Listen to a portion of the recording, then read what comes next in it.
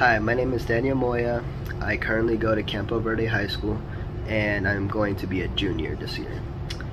I have three mentors, Abhilasha Viswanatha, Gabe Olguin, and Stephen Cohen.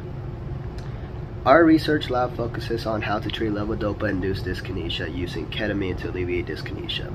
But our lab's main research question is how do neurodegenerative diseases such as Parkinson's affect aging, memory, and behavior in rats?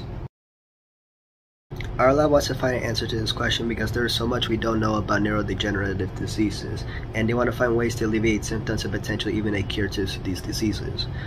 It is important that our lab finds an answer to this question because if we find a better treatment for a neurodegenerative disease that affects both animals and humans, then there is a possibility that this treatment could help someone who is suffering from a disease like Parkinson's.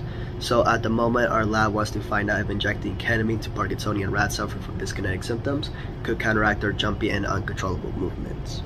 We would help handle the rats, or we will help Abhilasha uncoil the wire that is connected to the chip that records the neurons in the rat's brain.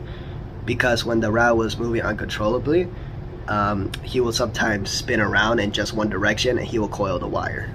Our lab still hasn't finished the experiment, but an intraperitoneal injection of levodopa and ketamine will work for one of our rats. And an intraperitoneal injection is just an injection in the belly.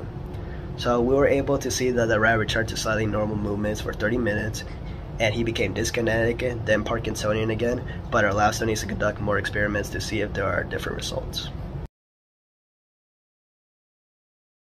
Some questions that I still have are, what program did they use to track the data given by the tetraodes? Why did a rat return to normal movements for a short period of time and other times the injection didn't work? How do we know the tetraodes are in the right region of the brain?